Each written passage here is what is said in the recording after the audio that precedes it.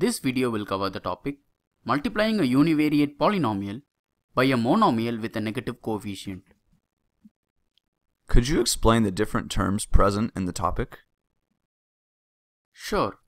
The term univariate means that there is only one variable, and the term polynomial means that there are more than two terms in the expression. Monomial means that there is only one term, and we are going to consider the problems where the coefficient is negative.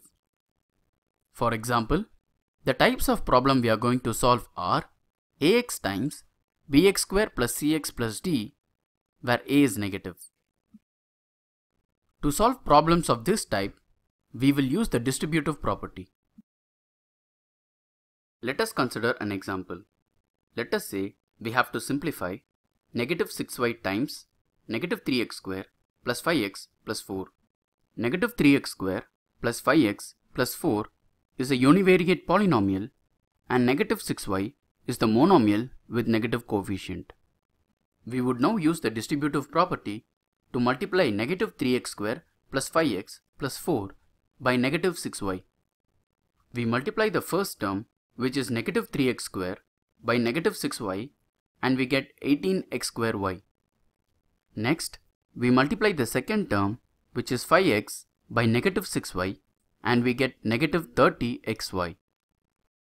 Finally, we multiply the last term, which is 4, by negative 6y, and we get negative 24y.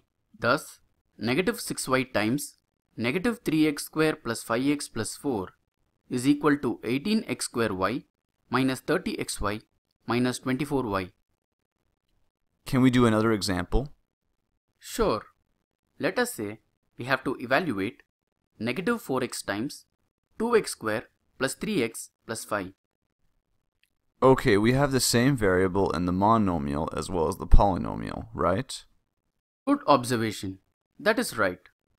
We apply the distributive law to compute the product. We multiply 2x square by negative 4x and we get negative 8x cube.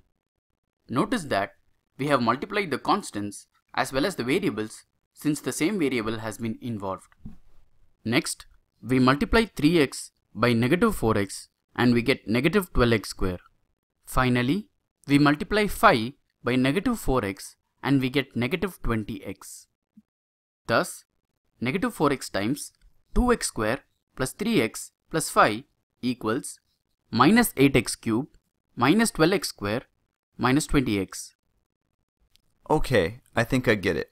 In order to determine the product of a univariate polynomial and a monomial with a negative coefficient, we use the distributive property to compute the product. That is correct.